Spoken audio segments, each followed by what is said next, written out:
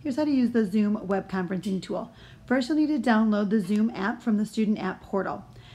This can be found by scrolling all the way to the bottom for Zoom, or you can type in meeting in the search area. Once you've opened the app, you can click on join a meeting. Then you need to type in the meeting ID number that your teacher gave you. You can also change the iPad identification number to be your name, and then you click join. You can create a virtual background with the icon in the upper left-hand corner. Then you can click join with video. Select call using internet audio. Up in the top right corner, you can unmute your audio, stop the video, share any content, and see the participants.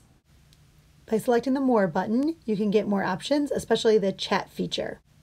In chat, you can send a message out to the group, which works great if it's your turn to ask a question or talk. You can put your name in the list so everyone is not talking at the same time.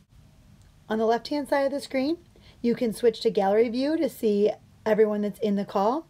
You can switch the camera to be on the other side, and you can also click leave meeting when you are finished.